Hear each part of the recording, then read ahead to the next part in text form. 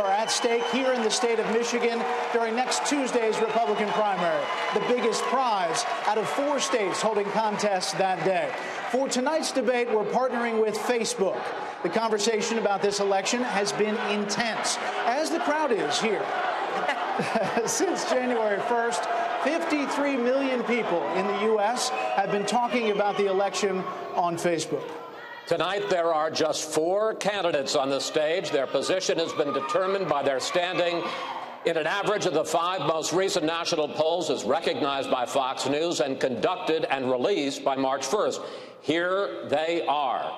Businessman Donald Trump. Texas Senator Ted Cruz. Florida Senator Marco Rubio. And Ohio Governor John Kasich. Tonight's rules are simple. Up to 60 seconds for each answer, 30 seconds for each follow-up response. And if a candidate goes over the allotted time, you will hear this. So pleasant. Lovely.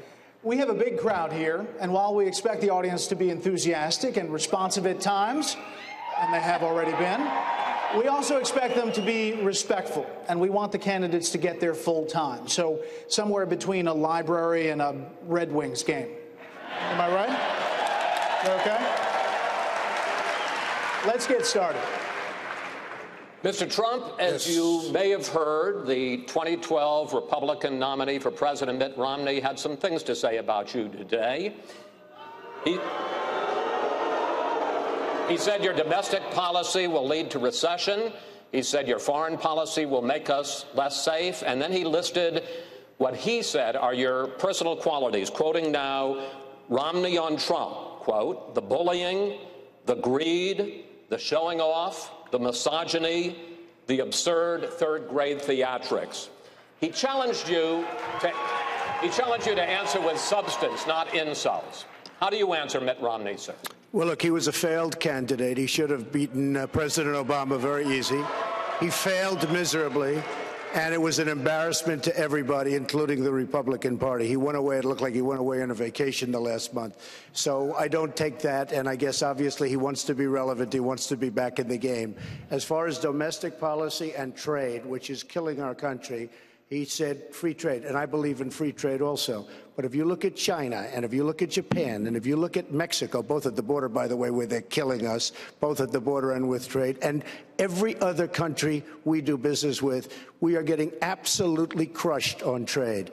And he said free trade, I say free trade great, but not when they're beating us so badly. With China, we're going to lose $505 billion in terms of trades. You just can't do it. Mexico, $58 billion. Japan, probably about, they don't know it yet, but about $109 billion. Every country we lose money with. As far as I'm concerned, we've got to reduce, we have to redo our trade deals 100%. I have the greatest business people in the world lined up to do it. We will make great trade deals. Mr. Trump, Romney also talked about your position on race and the controversy over your failure to denounce David Duke on Sunday. You have repeatedly disavowed him since then, but I'd like to go deeper than that. What are your views on the Ku Klux Klan and white supremacists? I totally disavow the Ku Klux Klan. I totally disavow David Duke. I've been doing it now for 2 weeks. You're probably about the 18th person that's asked me the question. It was very clear. That question was also talked about in the form of groups. I want to know, which groups are you talking about? You have to tell me which groups. Ultimately, he got to the Ku Klux Klan, which obviously I'm going to disavow. And by the way, if you look on my Twitter account, almost immediately after the program, they were disavowed again. You know, it's amazing. When I do something on Twitter, everybody picks it up, goes all over the place. But when I did this one, nobody ever picks it up. Take a look at my Twitter account. Thank you, sir. Okay, thank you. Thanks. Senator Rubio. Senator Rubio, 3 weeks ago, you said, quote, I don't do the personal attacks, primarily because it's not who I am, because I think it's beneath the office that I'm seeking, but also because I don't want to embarrass my kids. But in the past week, you've mocked Mr. Trump's tan, You've made fun of his spelling. You called him a con artist. You suggested he wet himself backstage at the last debate, along with other vulgar jokes and jabs. So what happened? Yeah, you know, Brett, let me say something. This campaign for the last year, Donald Trump has basically mocked everybody with personal attacks. He's done so to people that are sitting on the stage today. He's done so about people that are disabled. He's done it about every other candidate in this race. So if there's anyone who's ever deserved to be attacked that way, it's been Donald Trump for the way he's treated people for the last campaign. Now, that said, I would much prefer to have a policy debate. I hope that's what we'll have here tonight. Let's have a policy debate. And we Let's will. talk about Donald Trump's strategy and my strategy and Ted's strategy and John Kasich's strategy when it comes to ISIS and on health care and on the important issues facing this country. But let's be honest, too, about all this. The media has given these personal attacks that Donald Trump has made an incredible amount of coverage. Let's start talking again about the issues that matter to this country. I'm ready to do that starting right here, right now, tonight. Mr. Trump, your response? Well, I also happen to call him a lightweight, okay, and I have said that, so I would like to take that back. He's really not that much of a lightweight. And as far as, and I have to say this, he hit my hands. Nobody has ever hit my hands. I've never heard of this one. Look at those hands. Are they small hands?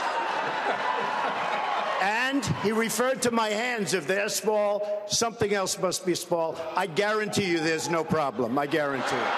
All right. Okay. Moving on. Okay, Senator Cruz. You say that you are the true conservative in this race. But 15 states have voted now, and you have won only 4 of them. You've lost repeatedly with what is supposed to be your core voter groups, including evangelicals and conservatives. So hasn't your brand of conservatism been rejected by an electorate that appears to be more taken with Mr. Trump's populist message? Well, Megyn, you know, at the end of the day, for the folks at home, this is not about the insults back and forth between the candidates. This is not about what attacks we can throw at each other. This is the people at home who are struggling. Through 7 years of Barack Obama, this is the single moms who are working 2 and 3 jobs, 28, 29 hours a week, because their hours have been forcibly reduced because of Obamacare. This is the truck drivers and the steel workers and the mechanics with calluses on their hands who've seen their wages not grow year after year after year while the cost of living goes up. This is all the young people coming out of school with student loans up to their eyeballs that aren't able to find a job. And I don't think the people of America are interested in a bunch of bickering school children. They're interested in solutions, not slogans. It's easy to say, make things better, make things great. You can even print it and put it on a baseball cap.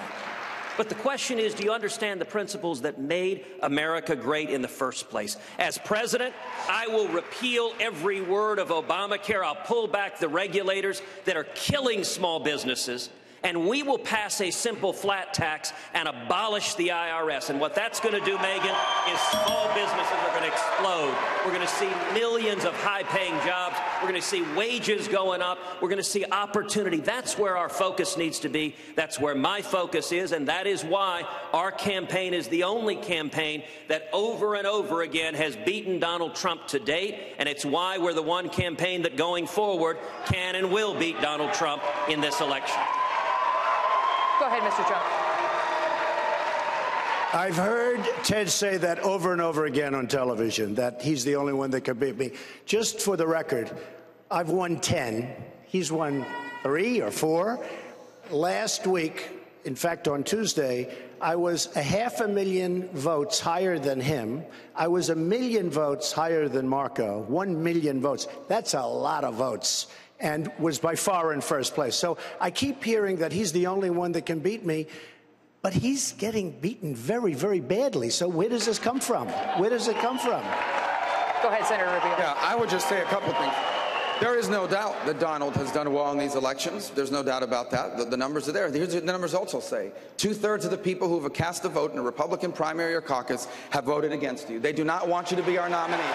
And the reason why is because We are not going to turn over the conservative movement or the party of Lincoln or Reagan, for example, to someone whose positions are not conservative, to someone who last week defended Planned Parenthood for 30 seconds on a debate stage, to someone, for example, that has no ideas on foreign, someone who thinks the nuclear triad is a rock band from the 1980s, to someone who time and again on issue after issue has not proven that he has the principles that outline what the conservative movement has been about, and as Ted said, the things that made America great. America is great because of the conservative principles of limited government and free enterprise and our strong national defense, and our nominee needs to be someone that stands by those things. All right. Donald has not demonstrated that. Go ahead, Mr. Trump, and then we're going to have to go to Governor Kasich.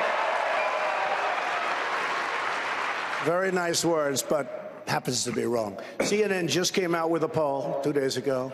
A national poll, excuse me, a national poll where he's at 15, he's at 14, and I'm at 49. So when he says 75%, that would mean that 80% of the people don't dig you, and I'm back down to 50. Of all the people on the stage, he performs the worst against Hillary Clinton. Wrong. I beat Hillary Clinton. I beat Hillary Clinton in many polls. I beat Hillary Clinton in many polls. If you're our nominee, excuse me, I think I'm talking. Hold on, excuse me. I beat Hillary Clinton in many polls. Hold on. I hope you can The audience cannot understand when you're talking over each other. Finish your point, Mr. Trump. I beat Hillary Clinton in many polls. The Q poll just came out. I beat Hillary Clinton in a recent Fox poll. I beat Hillary Clinton in USA Today. I beat her today in a poll in Ohio. I'm the only one that beats Hillary Clinton. I beat her, and I have not started on Hillary yet. Believe me, I will start soon. I haven't even started. Okay. Governor Kasich. Governor Kasich, today you admitted that you have a narrow path to the nomination through a contested convention. Today also, Mitt Romney proposed that Republicans should vote for Senator Rubio in Florida. They should vote for you in Ohio. They should vote for Senator Cruz in states that he can beat Mr. Trump to prevent Mr. Trump from getting the nomination. So do you buy Romney's blueprint? And can you say tonight to your Florida supporters that they should vote for Senator Rubio to get a contested convention? You know, this is so much about process. It frankly is boring to me. I would like it clear, though, since we're talking about polls, I beat Hillary Clinton by more than anybody, by 11 points. And the reason it happens in one poll. You know, the reason is because, as the Democrats tell me all the time, I can get the crossover votes. You see, because throughout this campaign, I've talked about issues. I have never tried to go and get into these kind of scrums that we're seeing here on the stage, and people say everywhere I go, you seem to be the adult on the stage. In terms of, you know, Mitt Romney's, he's a great guy, but he doesn't determine my strategy. The fact of the matter is I'm running for president because I worked hard to fix this country when I was in Washington as the chairman of the Budget Committee, where we had some of the most significant job growth after we balanced the budget. We had wages going up. It was very successful in Ohio. Our wages grow faster than the national average. We're up over 400,000 jobs. We paid down, back in the old days, they paid down $500 billion of the national debt. It's a formula that works. And I believe that formula will work when I return to Washington as the president. And by the way, I won't need on-the-job training because I know how to do all of this. And within the first 100 days, I will have a plan that will pass the Congress because it is reasonable and I can bring both sides together. But Governor, you say this is all about process, but for voters, they need to see a path to get to the nomination if they're going to support you. On Super Tuesday, you finished in single digits in 9 out of 11 states. So you can see that your path is through a contested convention. How do you get Well, Brett, there? I think we're all really there. I mean, the simple fact is that, you all wrote me off. You wrote me off before I even got to New Hampshire. Then when I finished second in New Hampshire, you wrote me off in the South. Then you wrote me off in Super Tuesday. I split delegates in Vermont with Donald Trump. I finished second in Massachusetts, and we won delegates in Virginia. But guess what? It's now March Madness, and we're heading up north to the place, to my turf, okay? And let me just tell you this. I will win Ohio. And I am going to move all across this country. And over time, as people begin to finally hear my message, you know what people say, Brett, to me all the time? Why don't they give you any time on the debate stage? Why is that? So now all of a sudden I'm starting to get it. And what I want the people to know is I know how to bring people together, Republicans and Democrats. I have successfully, both at the federal level and the state level, brought economic growth, wage growth, and economic security to this country. And I want to go back and do it again. And I'm going to keep talking about my message of bringing people together and motivating people in the neighborhoods to realize they don't need somebody from Washington galloping in. There are many things they can do where they live, because the strength of our country is in our neighborhoods and our families. And I'm going to keep doing this.